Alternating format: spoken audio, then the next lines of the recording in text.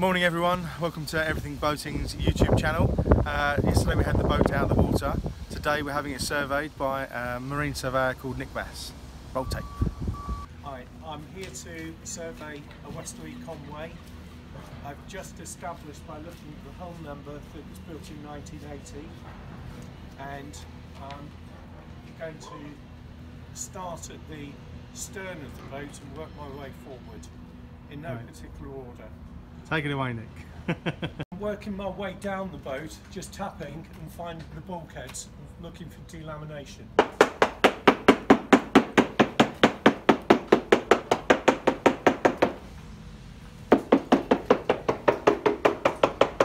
That's a bulkhead. Found a hard spot.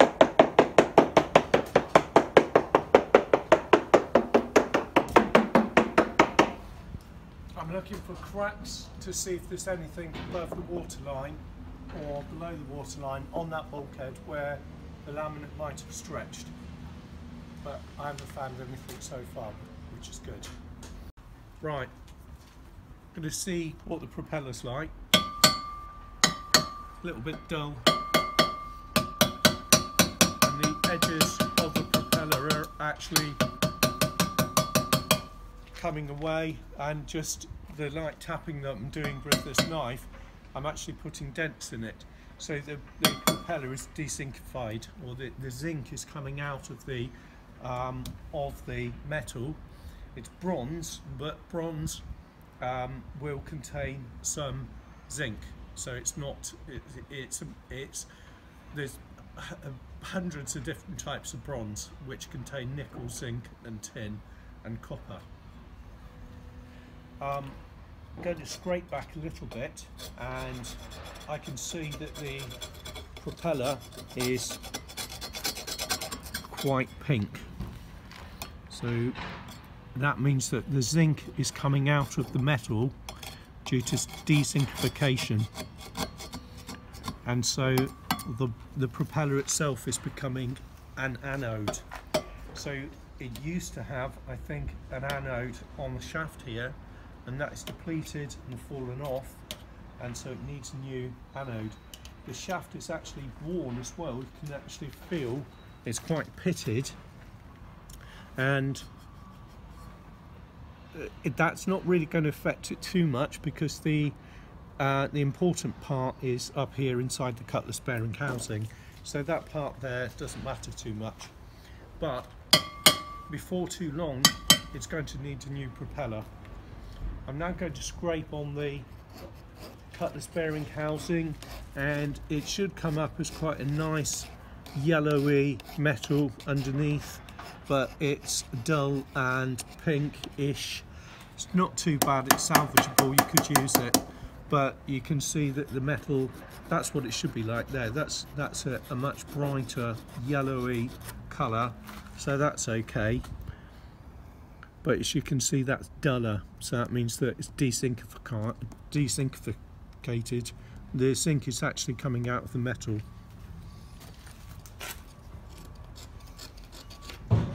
It'll be okay, but I need to check with my meter to see if the anode is connected up to the cutlass bearing housing. And to do that, I'm just going to clean the anode just to get a good contact between the anode and my multimeter, to make sure that it's actually going to get a good reading of continuity between that and that shiny bit there, and also on the propeller, which I cleaned. So I'll just go and get my meter. Won't be a sec. To check, put the meter on ohms, just check for continuity that the battery's okay. So I've got perfect continuity there between the electrodes. Then put it onto the anode, onto a clean bit of the anode, and then put it onto the cutlass bearing housing, and actually no contact whatsoever. There's no continuity there at all. There's no connection. So that means that the the cutlass bearing housing is not connected to this anode, so this anode is not doing anything. That could mean that the wires on the back of the anode are not doing anything, that they might be missing or disconnected, or it's made out of plastic, which it won't be. So I'm going to check on the propeller now, and again there's no contact there whatsoever. So I've got a shiny clean bit of anode here, and it's doing absolutely nothing, and it's not doing anything on the propeller shaft or anything. And just check it's working fine, because look, I've got perfect continuity there. So it's not that the propeller is dirty or anything, I've actually got a good contact, but there's no contact between the anode and the propeller. So that's why it's dezinkified, why the zinc has come out of the propeller. It's because it's not being protected by the zinc anode. Post is connected, so I'm just going to see if the rudder post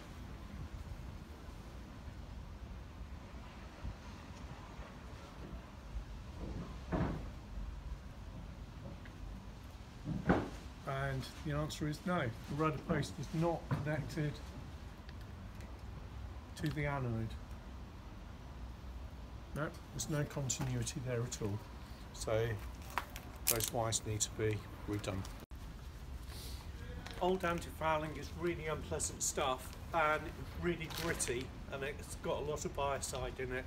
I'm always worried about red anti-fouling because it could be Jotun, which is very high strength anti-fouling, which has got a lot of biocide in it. It's also it's quite a bitumen based product, so it can actually be carcinogenic as well. So you don't want to breathe it in, and you don't want to get it in your eyes. So I'm going to do it, I'm using a scraper where the anti-fouling actually comes out the hole at the bottom, and if you're going to scrape the whole of the boat off, you put a vacuum cleaner on there. So I'm going to scrape away the anti-fouling in about 20 places per side, and then I'll be able to work out, put my moisture meter on it to see how much moisture is in the hole.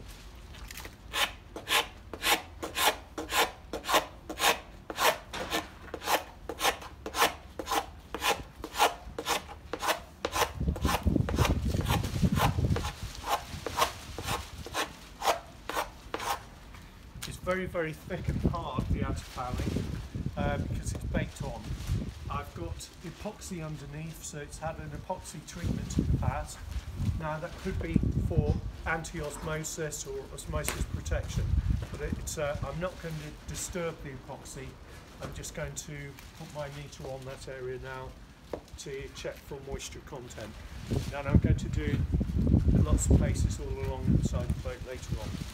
I'm just calibrating the meter because each day is different and the atmospheric conditions are different each day.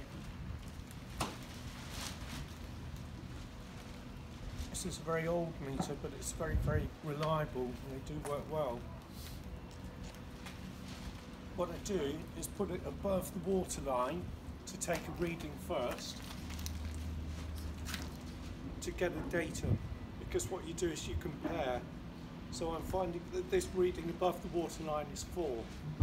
Now, if it's 4 below the waterline, the hull will be bone dry, but I doubt if it's going to be like that. It's 16, so the reading below the waterline is about normal for a Westerly of its age, and it's epoxied, so the epoxy is going to give a slightly higher reading anyway, so it's not alarming. But it's not bone dry, but it isn't. It's normal for a Westerly of its age. Right, I'm looking at the hull number here. So it's SOU for South, which means Southampton. It's the Lloyd's number, and then it's 1311. So it could be boat number 1311, and the last 2 digits are 80. So that means that it's a 1980 build. Then down here we have a moulding number, which I've recorded as well. is to take a hammer and check for any problems. It's a plastic faced hammer, so it doesn't damage anything. But I'm going to tap those areas where I found those skin fittings, those old skin fittings, which might have been covered over. So I'm just going to tap them to see if they're loose.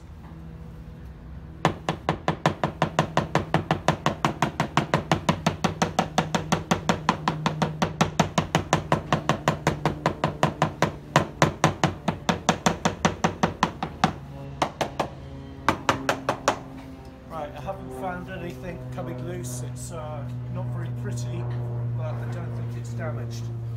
I'm now going to go around the whole of the boat and tap test, looking for areas of delamination. The Westerlies are a solid laminate, so there shouldn't be any, but if I find any dull spots, it could be that the lamination or the laminate is coming apart. Right, I'm walking up and down the deck to check for delamination, because quite often the balsa core of a Westerly absorbs water, so the deck becomes quite spongy. So you can usually feel that by walking on it.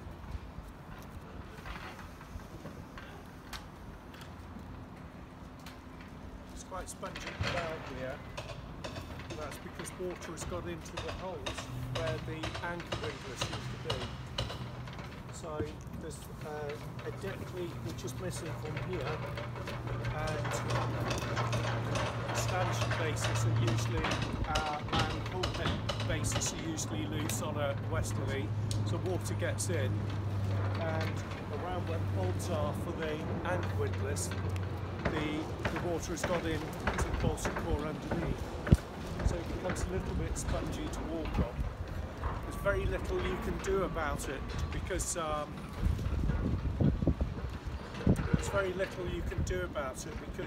the cure for it will be worse than the symptoms. So on an older boat, this is not worth a great deal of money. Sometimes best just to leave it as it is and try to stop any more leaks getting in. What you don't want to happen is for fresh rainwater to get in and then for it to freeze in a very cold winter, and then it will start to pull apart. When the ice expands and contracts, then it will all become mush. So you don't want that happening. But sometimes to dismantle the interior of a yacht to remove the balsa core, or the stiffening rather, is far more trouble than it's worth. So Westerly, the outer skin is actually quite thick, so it's best to leave it as it is and live with it. Unless you haven't bought the boat, then if you haven't bought the boat, think about walking away from it, or use it as a negotiating tool to make sure that you get the price down, because it will be very, very expensive to fix if you need to. This deck used to have Treadmaster on it. If I walk over to that side, where this is Treadmaster non-slip matting, which is glued down, and it does help spread the load of the weight of your feet on the deck, and it does stiffen the deck to some extent with the glue, but it peels off and after a while it looks quite ugly. The superstructure in this case has been painted, probably because it was kept in a very hot climate, a very sunny climate, so the two layers of the gel coat might have post-cured, so they would have continued to cure after the boat was built, and so the top layer of the gel coat would have started to craze. So once it starts crazing, all you can do is bleach out the dirt with oxalic acid to try and clean it, or paint it. It's very difficult to re-gel a superstructure like this. These have got small windshields, and they will crack on a regular basis. They usually crack from the screw holes or from that bolt hole there. I'm going to walk on the coach roof as well, checking for delamination, which is quite common. And the other thing that I've done is to look at the mast step, because I've found that there are bulges around the mast step.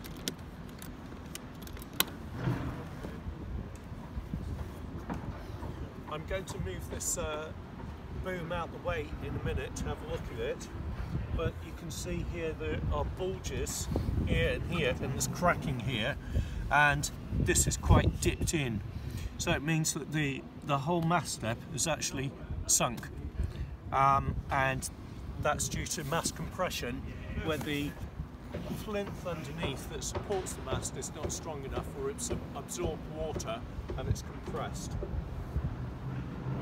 So that's quite a common problem on old Westerlies. Also, we've got some cracking here.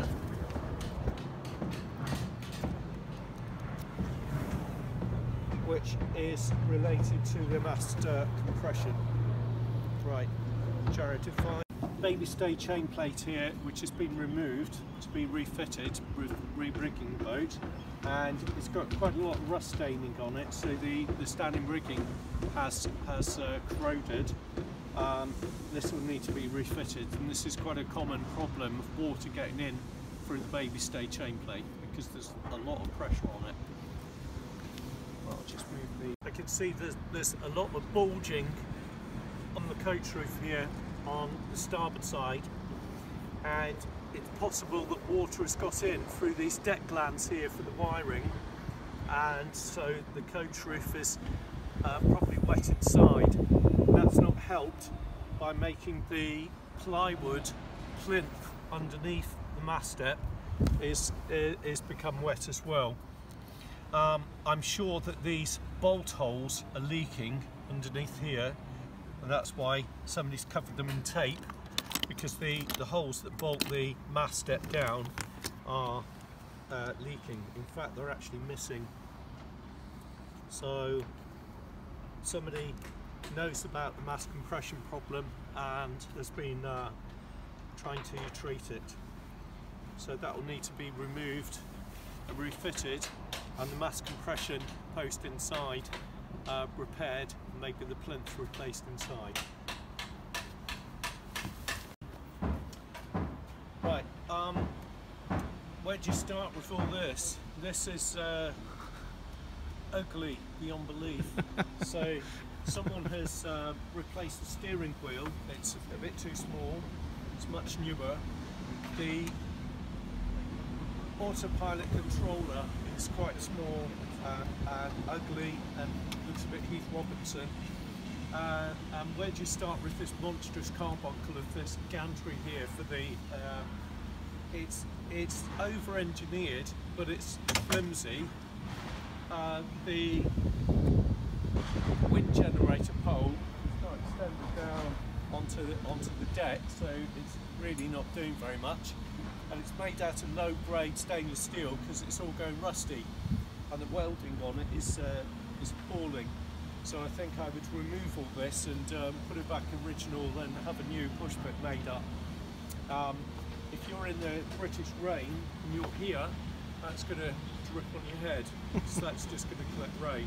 It's not going to stop the sunshine getting at you, because usually the sunlight comes from that way, not directly above, because we're not on the equator. Somebody's replaced the compass. The engine control lever has been replaced, that's not the Lumar one.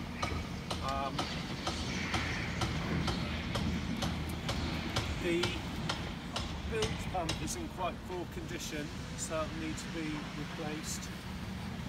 And the next thing I want to show you is on a Westerly you've got what's called the yard number.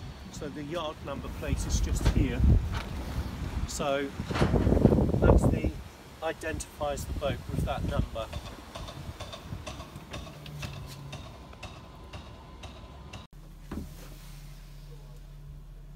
Right, I'm looking at seacocks, never easy to get at. These are Blake's type seacocks, and they do turn quite easily, which is good. So that means that they've been serviced. and they're not badly corroded, and we've got an ordinary gate valve seacock as well, which is turning okay, and then it's got a wide diverter because there's a holding tank, so it's also a bigger wide diverter here, which is quite new. It's a Lavac toilet, which is made by Simpson Lawrence, which of course they made Blake's, and they work by having a seal, which is now sealed, so I can't lift the lid, so it works by vacuum. So that seems to work quite well. This is a vent pipe, which is extremely ugly, and it's possibly from a holding tank, or I hope it's not a holding tank, but it could be a vent from a water heater, so I'm going to have to find out what this is, but there's no place on a boat for that ugly looking thing, so we're going to have to find out where that went to. Not a great deal of room in this cupboard for your toothbrush, so if you're going to put your toothbrush somewhere, I don't think that's good. Whoops. Okay, so no room for your shampoo. That's the holding tank. This connection here for the holding tank is very Heath Robinson, the way that it's if that's the pump out for the holding tank, it possibly is, or is it a vent, but that is quite ugly and quite obtrusive and horrible. It takes up the whole cupboard here, so God knows how they actually got it in there. It must have taken all this down. Can't close it over. Gonna have to, can't see the hoses, so I can't see if the hoses are actually going into a nice high anti-siphon loop or not. All I can do is just feel the hoses.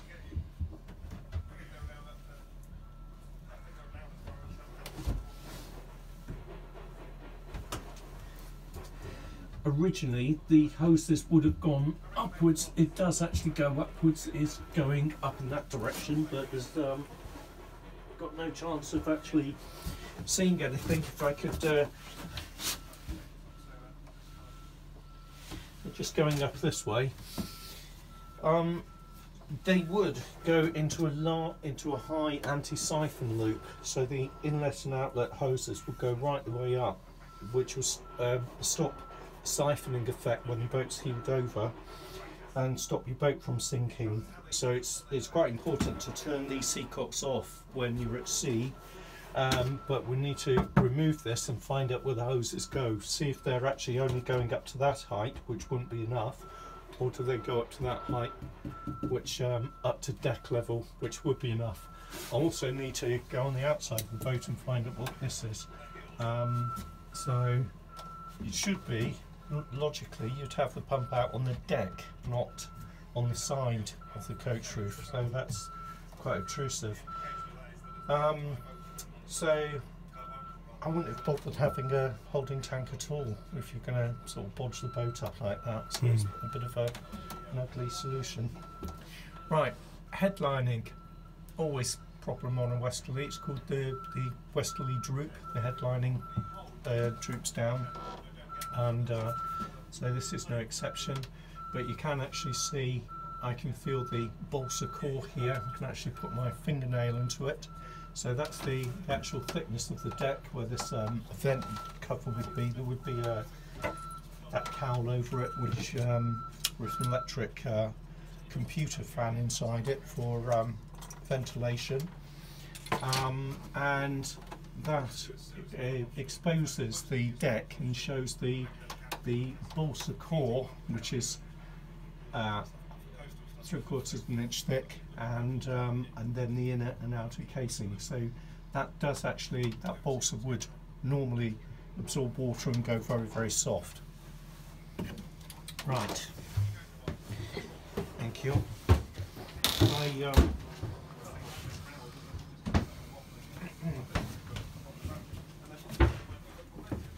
Right, I'm going to in a moment climb over that and have a look at the bow stem and have a look at the chain plate, the bow stem fitting for the forestay. You don't want to see my bum, so I won't do that just now. I'm now going to look inside these lockers to see the chain plates. Oh, that's quite interesting. If I go, can you go there, Jared? Yeah, let's see if we can squeeze. Right. Now this is the official number, the registration number inside here. So I don't know if can you see that, Jared? It's what's called the official number, which is the registration number of the boat, and that is the tonnage. So the net tonnage is 13.65 tons. That's not the weight of the boat, that's not the displacement, that's the cargo carrying capacity of the boat, and that's its official number there, which is the registration number. So that's often hidden because that's a sign that somebody's had to borrow money to buy the boat. So often they hide it, so that because it's a bit of a telltale sign that it's because you have to have an official number to get a loan or a mortgage on a boat. So they hide them away, and that's called a carving plate. And the reason for that is that marine surveyors are a very, very old profession, and in the olden days they would take a penknife or a chisel and carve that number into a structural beam about inside the ship, and it would be carved onto a transverse beam, and it would be called the carving mark. And in this case that's called the carving plate, where officially you're supposed to carve that number in with the chisel. But these ones are made up on a computer and sort of so in the past someone's probably borrowed money against this boat. Yes, yeah, it would almost certainly, because this boat would have been the price of a house when it was built. These Westerlies were actually very expensive, so it's very likely that this boat would have had a mortgage on it in the past, and to register the mortgage or the loan you have to have it has to be Part 1 registered, which this is. And the carrying tonnage, 13.65, I thought the boat only weighed about 12 tonnes. More than, is that incorrect? No, the boat shouldn't weigh 12 tonnes, should be a bit less than that. Right. But this is 13.65 all tonnes. told. That is the cargo carrying capacity. So what it is the length of the inside of the hull multiplied by the beam from inside the hull in meters, and multiplied by the depth. So the depth from the sole boards up to where you're supposed to take a mean value, but up into the inside, and then multiply that by 0.32, and then that gives you the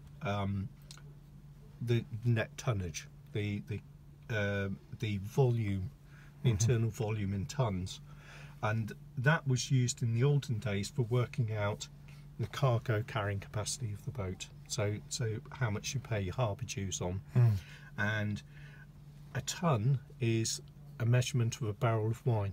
So it goes back to Roman times. So it's the tonnage was how many tons of wine the boat could carry.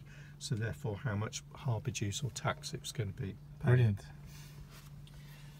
Right, so we've got a water tank filler, which is here. So find the water tank somewhere.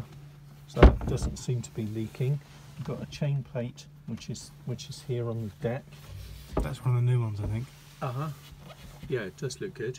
So the water tank is below the in here. So I'll have to get all this up in a bit and have a look. Yeah. So that's where I usually find people's dildo collection. So maybe right. cut that bit out. Cut that bit out. I have actually. Really?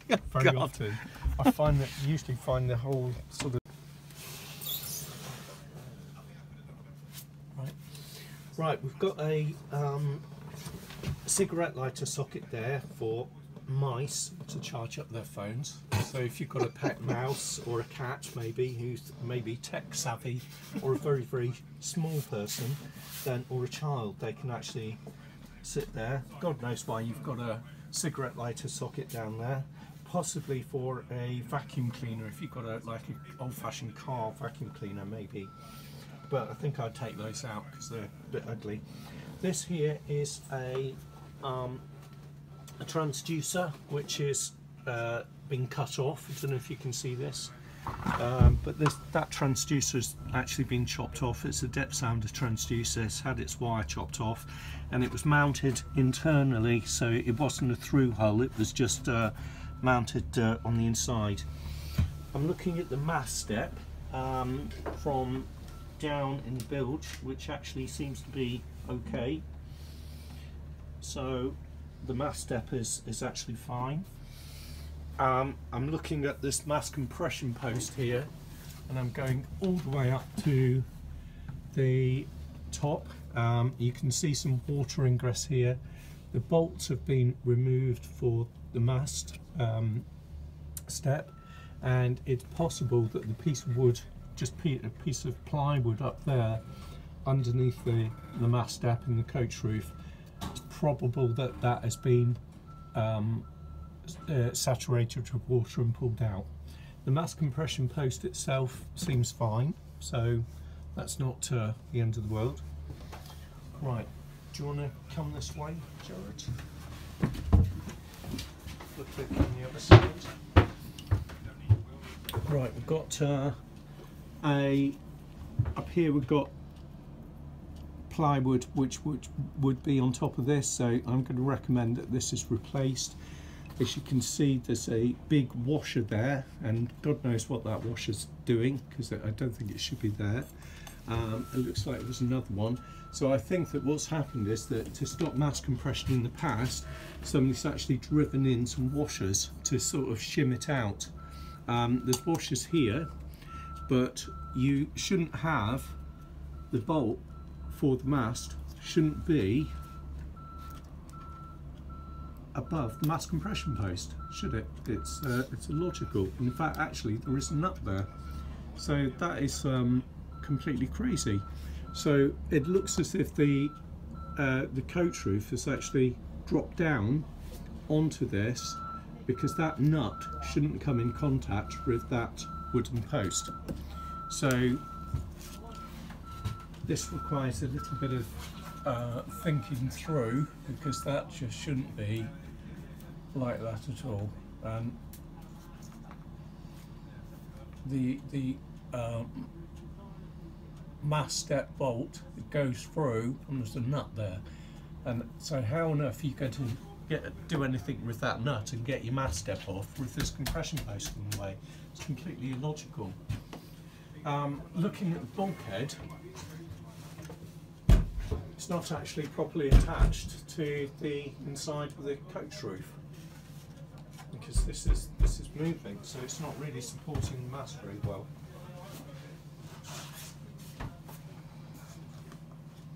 So the tabbing where it's attached is it's not actually attached properly. Right, I'm going to look in the bilge now below the mast compression post.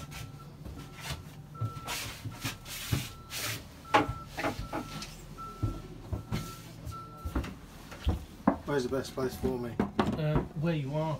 Okay. Jared, do me a favour. Yeah. Can you get your hand in there? Push up here? Yeah, you have to crouch down a bit more though to push. Ah, well done. Yeah, just lift that up, could you? Yeah. Just pull that bit out of the way. Right, what we've got to do is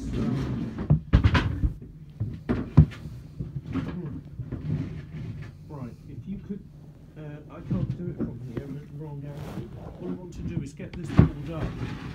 So if you could, Oh right, I see what you mean. push that up with your hand, I'd be grateful. Oh. That's it. Excellent. Thanks. Great. Okay.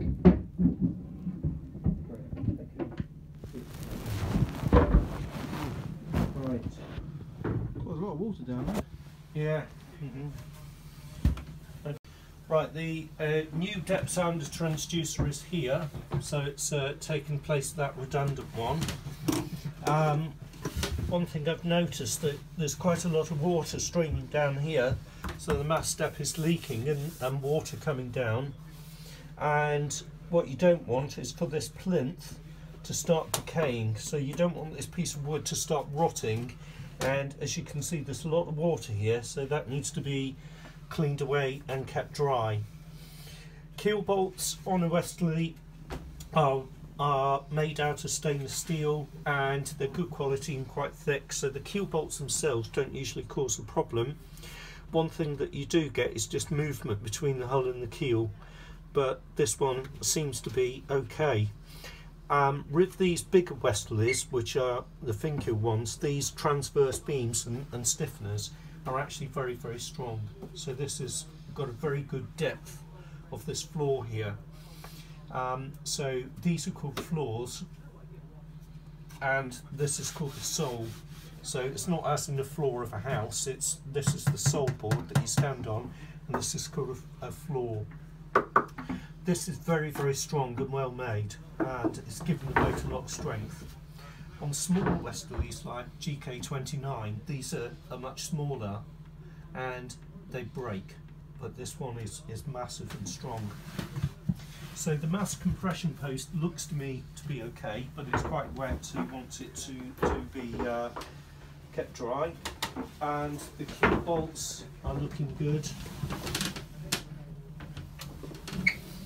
Okay, thanks Jared. It's a bilge keel Westerly, the keel bolts will be under here, and what I'm doing is checking for the bulkheads, making sure that they're not parting away from the inside of the hull. Quite often on bilge keel Westleys, the tabbings or the bondings here which glue the hull to the bulkhead come away, and they are coming away a little bit, which is fairly common, but I think that that's okay.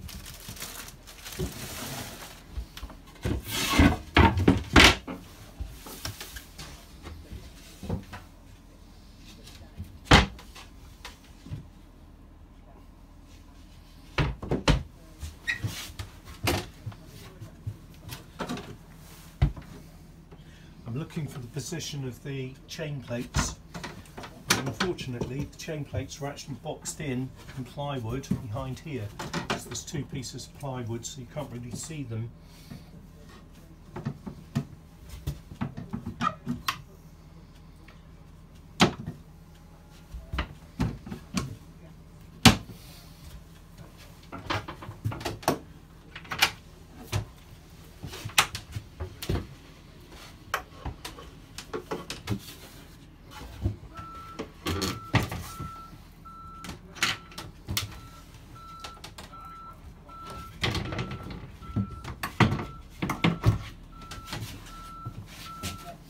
Right, let's go back to the chart table and see what's under here, possibly batteries.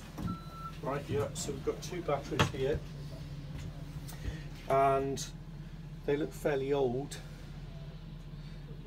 so I'll put a voltmeter on them to check them.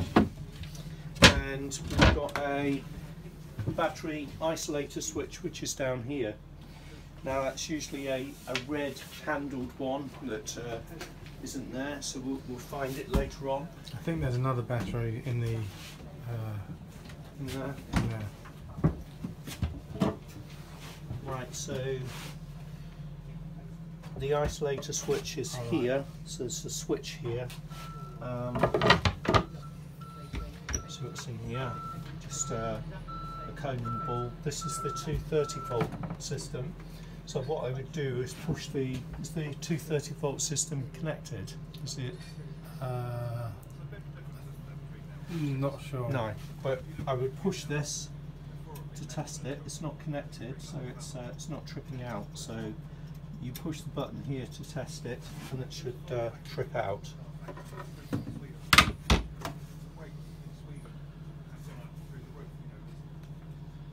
Engine hour meter there, but probably not the it won't be the original because it's not the original engine, so it's not really worth writing that down. Right, with the batteries on, I'll check the electronics. The SSB radio won't work because the mast is down, but we do have a SIMRAD plotter there, and I'll check the VHF.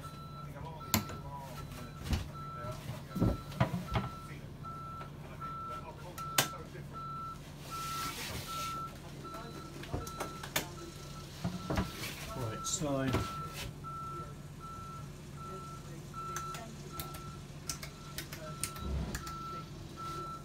can't check the VHF because the aerial's down, because the mast is down, it's unstepped, but I can at least see if it will turn on or not, which it does. I'm going to turn it off channel 16. I usually check radios for channel 6.5, which is the National Coast Watch Institute, so it makes their day if you do a radio check with them, gives them something to do. And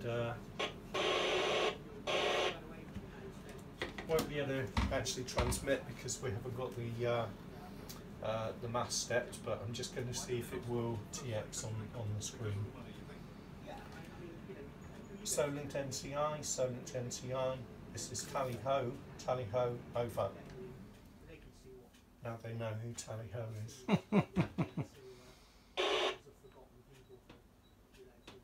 Right.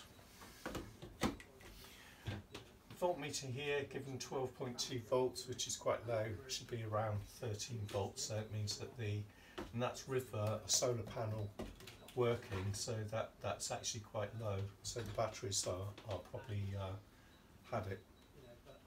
The SSB radio is here, which it fired up. We're not going to be able to receive anything because the mast is down, but it's actually it is coming on, and we'll see if it's going to transmit, which it does. So it's transmitting.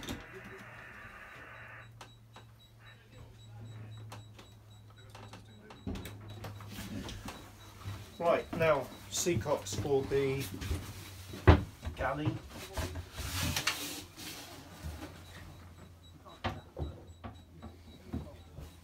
It's got a nickel plated brass seacock, which turns, and I'll go on and look at the cooker. It's very dirty, so it's going to need a thorough service. And you can see from here that the gas hoses are definitely more than 5 years old, so I'd recommend that is fully serviced and the gas hose is replaced before you start to even test it. Right, get up this saw board here. So we've got a third battery here, which could be for the engine cranking, and then we've got more keel bolts at the aft end there, and then we've got a kedge anchor, quite a small kedge anchor that won't really hold a boat of this size. Right, this is a Volvo Penta MD2040, so it's 38 horsepower, 3-cylinder engine, made by Perkins in England. Excellent engines. It's not the original to the boat, and this boat possibly would have had a Mercedes OM36 engine, which was a 4-cylinder taxi engine. This one has been shoehorned in a little bit. The engine is probably 20 years old. It's not a great fit because I can see some problems. One is access to fill up the header tank, the fresh water, so the antifreeze is difficult because you've got this companionway in the way, so it's not really a very suitable engine for this space. Also, the oil filler cap is a bit difficult, so you'd have to use a funnel with a kind of a corrugated pourer to be able to get the oil in there.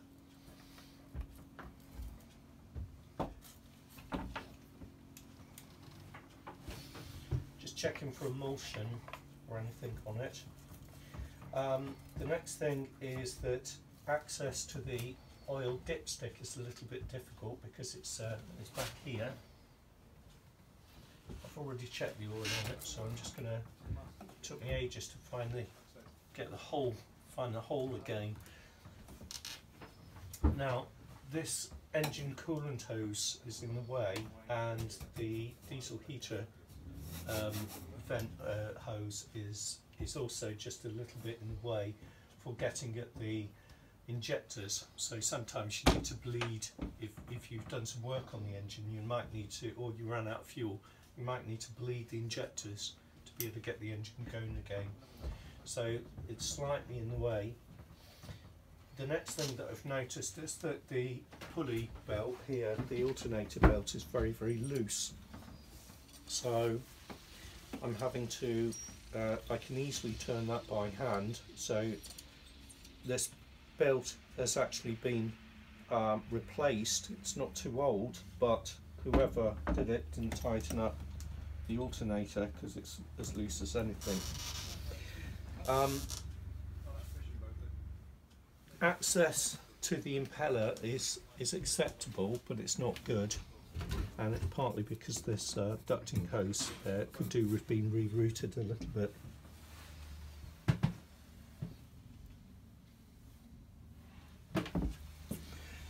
They usually have a little sticker which has got the engine number on, and they also have a little brass plate which is riveted to the engine, so I'm going to find those two things.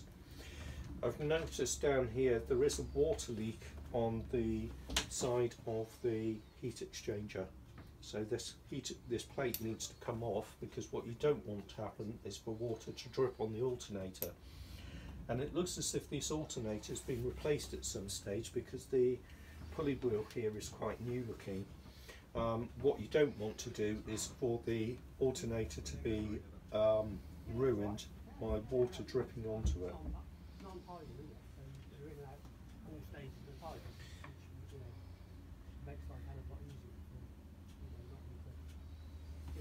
I've also noticed that there's an automatic fire extinguisher in the engine compartment, which is a good idea, but if they do go off accidentally, they make a hell of a mess. Right, thanks. Here is the engine number plate label, which is quite good, apart from the fact that the half of the label is falling off, so I can't quite see it, but I can see it's an MD 2040D, so that ages the engine, and Volvo are very good at having a find my engine page on volvopenta.com, so you can find out from their serial number exactly how old your engine is. Access here to the oil filler cap is actually fine, so from this rear access panel, access is much better. However, access to the header tank for the coolant isn't particularly good. It's got a nice Hearth gearbox, so that's perfectly good, except we'd need a spanner to check the oil inside it. It's water cooled. I have found sometimes that these water cooler pipes do actually corrode, and so that will need a little bit of attention as well. It does all look quite dirty and corroded. The engine mounts do delaminate on Volvo engines, so I'm looking to see if they're actually bulged. I can't see any bulges on them, but access isn't particularly good. And the engine number plate, that stamp, that plate that's riveted on that I told you about, is actually here, but access to actually see it is very limited.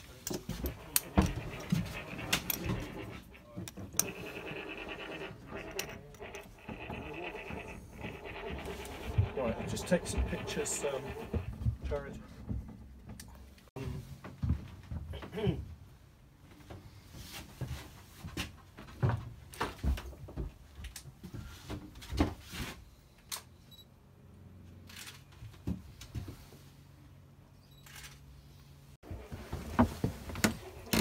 That's a modern stern gland, which is actually mounted onto a plywood bulkhead, which is very good. So the stern tube is behind it, made out of bronze. Very nice stern gland. And then looking aft, we've got the water heater and water pump. So that's the immersion heater or calorifier. So that's cooled by water is coming from the engine, and it's also electrical. It's got a 230 volt element on it too.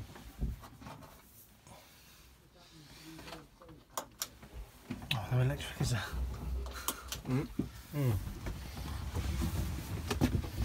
A redundant homemade radiator for an old hydronic Eberspacher system, so this is a heating radiator in the cabin. Looks like it's made up by somebody themselves, just out of copper pipe, and it's got a thermostatic control there.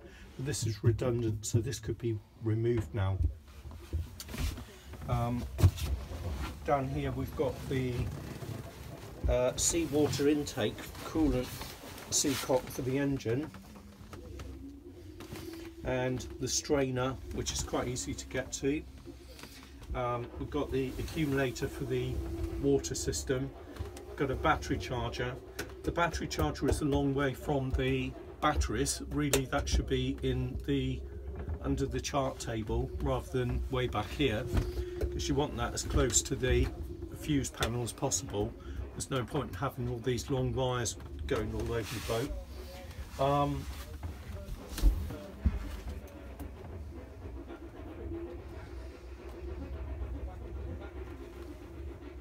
Access to the inside of the transom is very limited, so I'm going to have to climb in there. You don't want to see my bum. So, but that is access into it, and this is the new heater that's been installed. And this is the fuel filter here, and fresh water pump there. If you remember, on the inside of the head compartment, we're wondering why that pipe is coming out the side. That's just simply a vent. So it's a very, very large vent for the holding tank, which is coming out of here. Now, that really should be on the side of the hull because it smells. And then this is the waste pump out, so it doesn't go directly into the tank. So I might be able to